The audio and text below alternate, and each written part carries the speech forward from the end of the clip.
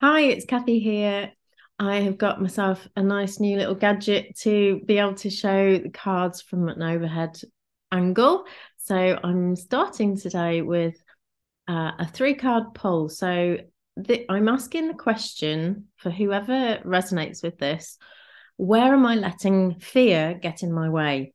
And so you can choose either card one, two, or three, just intuitively tune into that. Or you might find messages in more than one card. So just take whatever resonates with you and let me know in the comments if it resonates. So, card number one, and there's a bit of a delay. So, just bear with me with the technology. So, card number one here is the King of Cups.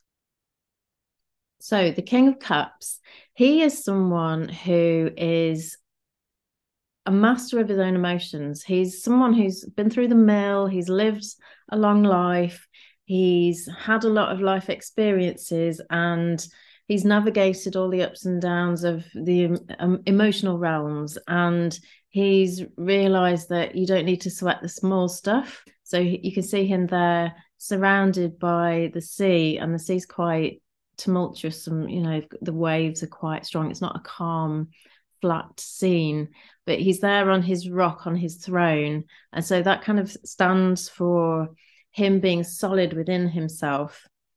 Water, and also you can see there's a little fish popping out of the water. That often represents something that's coming from the unconscious.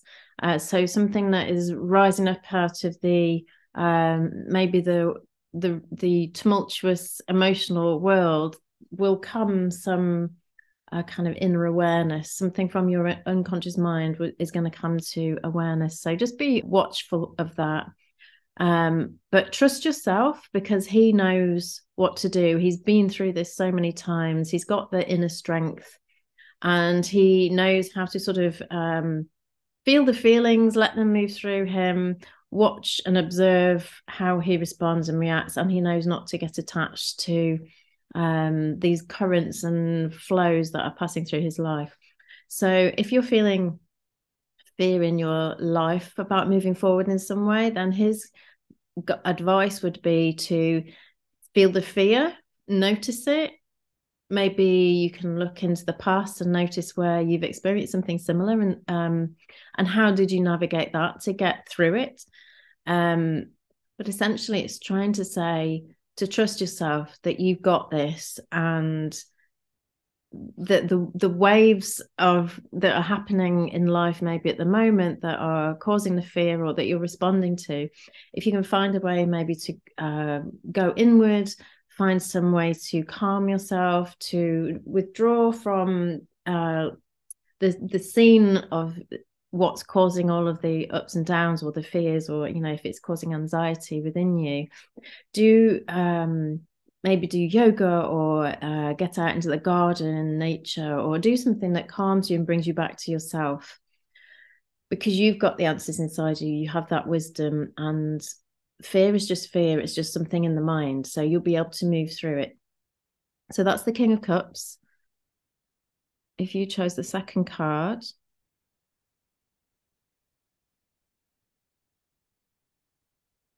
this is the Seven of Swords.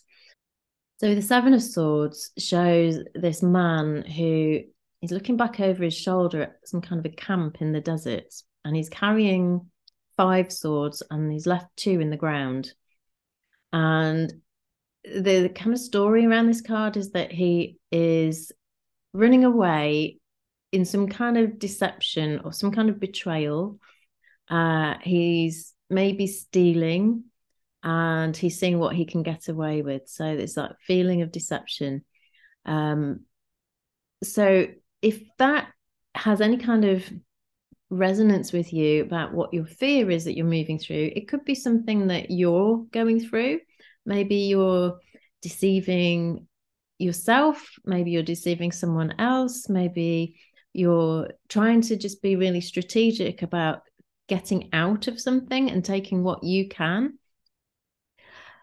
But if there is anything that is not above board, the message of this card is to come clean with it, to trust that honesty is the best policy, and whatever you learn from this, even if it feels really embarrassing, or you like have to eat humble pie, or if you have to face something that you feel really ashamed about, that you've done, that you didn't really, that you don't like about yourself, then come clean, own up, and learn from it, and you'll move through that and be able to take that into the future. But it's often the fear of doing that in the first place. Once you've kind of met that fear, then the rest will go really smoothly. It can also have a different meaning, which is about going it alone. And obviously that, if you're breaking out into something, a new pathway, a new journey in your business or life or relationships or something, then that can be really scary. So the kind of guidance from this card then is to be strategic, work out what you need, what do you need to take with you, what do you need to leave behind, and go through this in quite a logical process, and that will really help you.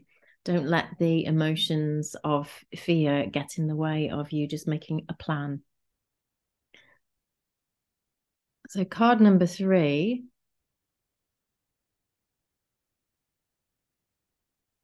Card number 3 is the 8 of Wands, and that shows 8 staves flying through the air, and each one of them has like new shoots coming out of it. And in the background, the sky is really clear, and you can see this landscape with hills in the background and water. So the meaning of this card is of fast moving energy. Something is approaching really quickly. It's going to land soon, and it's maybe going to bring something new, something that's going to grow, something positive, something with potential is coming. And there's nothing in the way of it. There's no, like, often you get cards with lots of clouds in the background, which suggests like mental cloudiness, or but this is clear thinking. Something is coming without any kind of inner mental blocks to receiving it, but you just need to be patient.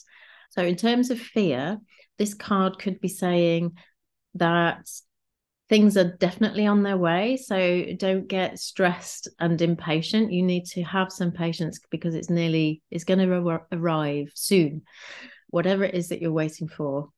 And another side could be like when things are moving really quickly, when we actually get into the flow of life, when we've taken some risks, and if you think about life being like a river, and if you're holding onto the side, or you're caught up in the edges of the bank where there might be roots or trees that you can hold on to because you don't want to let go, you're afraid to let go into the flow. If you did move into the flow, although it would be fast moving and it would take you where you wanted to get to, but that can be quite scary to actually let go of that control. So that's maybe the fear that you're experiencing, or maybe the fear that something's not happening fast enough. So I'll let you see what resonates with you. So I hope one of those cards resonated with you if you're feeling some fear at the moment, or maybe more than one did. So if they did, just let me know in the comments, and I will see you next time. Bye for now.